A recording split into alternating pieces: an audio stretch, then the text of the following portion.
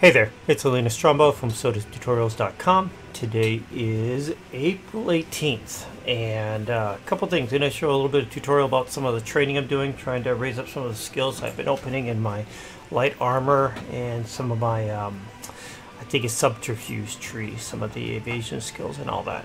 Want to make note first that today, I think I've been confusing it. So I think I've been saying Wednesday and the 18th and Wednesday, which today's Tuesday. I'm going to extend it till tomorrow. So last Tuesday I recorded my 100th video, and the 100th video is a little bit of a celebration. 100th video YouTube. I've been on here for just over 2 months, and so I've been having a giveaway. And so what's happened, I'm going to put a link to the 100th video in the show notes.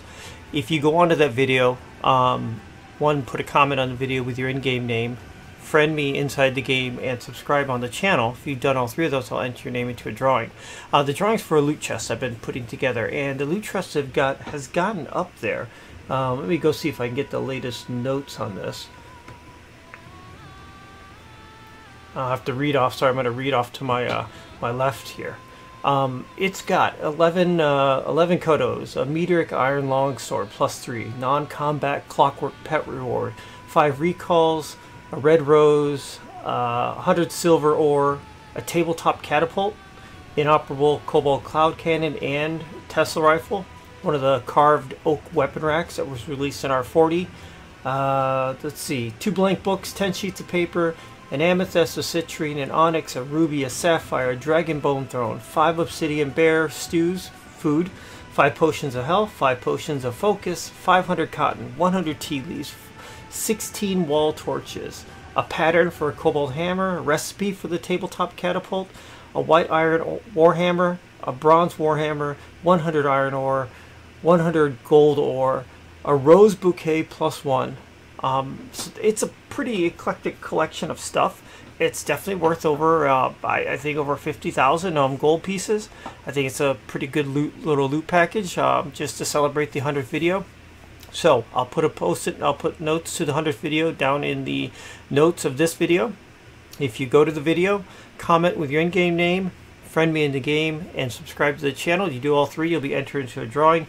And then tomorrow, I'll extend it by one more day, because I think I've been waffling on Tuesday versus Wednesday. I'll extend it for one more day. I will do the video where I randomly pick one, and that person will win the loot.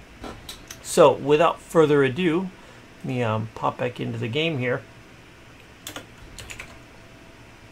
Okay, and first of me wondering, Elena, where are your wings and where are your clothes? So right now, let me explain why I'm standing here pretty much naked, except for a leather chest piece here. I'm working on some of my skills, and I'm working on skills in the light armor. You see I've gotten them up so far up to 33, 39, 33 here. I'm also working on some subterfuge. I'm working on distract, camouflage. I think those are the main two I've been working on, and some fire skills. So I've been working on immolation. Looks like I've been working on fire arrow as well. Just getting those raised up a little bit. So why am I standing here half naked? Well, it really comes down to this. First thing, if I'm working on the mage stuff, I don't want to have heavy armor on because I'm going to fizzle. You fizzle, you blow focus. You blow focus, you can't cast as much. So when you're sitting there grinding away trying to raise up skills, you want to keep up as much focus as you can. So the idea of not having armor or having cloth on makes a lot of sense. Well, I had full chain and stuff on, so I just took all the pieces off. I took everything off, so I was literally standing here in a cloak. But then you can't really practice light armor unless you have light armor on. The definition of having light armor or heavy armor on is the chest piece. That's the one piece you need to have on. So by just having the epic leather chest piece on right now, I have light armor and I can train these skills. So this is the minimum amount of armor I need to have on. And basically I'm not fizzling right now, so when I'm casting spells. So I'm literally in my house here with a practice dummy. I have it targeted, and when I pop into combat mode, I'm literally just standing here I know that the purify here, I'm casting on that one, I'm raising that one as well. So I'm literally just casting that, pretty much what's in slot 6 and 7. 6, doing immolation. I know I'm hitting up on Searing Ray too. I'm literally just banging away these on the training dummy. And we'll see after a bit over off on the right that these actually will start to gather up. There's chain lightning I'm working on. So in 5 and 6 mainly is the two skill slots I'm actually working on. Distract. Let's see, I got anything close? No, most are coming up. I actually just leveled most of them up. One may come up here as a... So the question is, why would I do this as opposed to going to the training dummy? Or do the training dummy as opposed to going out to the real world and doing this? One, you could do more of it here. But it's easier to do this at the lower levels. Because you gain a lot quicker, so you're not blowing as much focus. Once you get to the higher levels, you're draining your pool is just too high. So I'm trying to get things around the 40th. I'm also doing Elysian, I think, the Elysian illumination, the healing rays that stay with you. So I'm working on these to get them up to the 40th range. Some of these are up a little bit higher, just taking advantage of it. But doing this with a dummy allows me to do it quicker, and I don't burn through that much. I do have a pretty big pool right now in my... I'm at 415, so I have a pretty big pool on this so far. Let's see, distract. I know I just raised that one up. Let's see what else comes up here. That one, immolation, distract. So by rolling these through these two slots, I'm able to get most of these up pretty good with not too many dead spots. So I'm able to get the skill, raise these skill up quicker. But I'm actually getting very close where I'm going to kind of lock these. I'm in the low 30s for some and high 30s and low 40s for others. So as soon as I get them up to a certain point, all of them up to like around the 40-ish, then I'm just going to stop, and then I can take it over and do them more natural, just go out and adventure with them. The other reason is in the very beginning, some of these, you know, at level 1 don't do anything out in the field. It's just kind of a waste of a spot. You know, it's so low level. It doesn't do hardly any damage or hardly any of the effects. Once you get up to 40, they're at least doing something. So it helps out a little bit when you go out adventuring with these skills. Let's see if I can get one more game. There's one. Just got this one up to 40. That was evasion.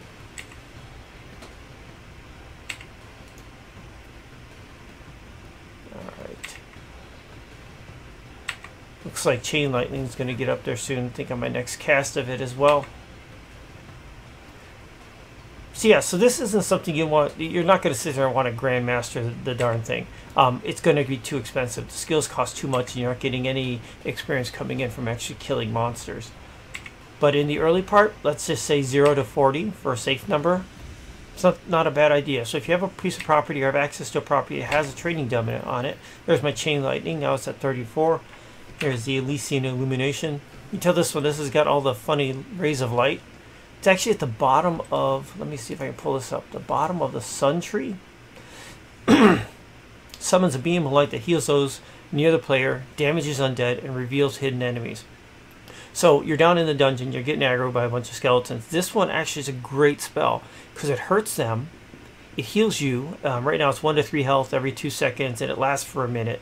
So it's healing you, it's hurting them.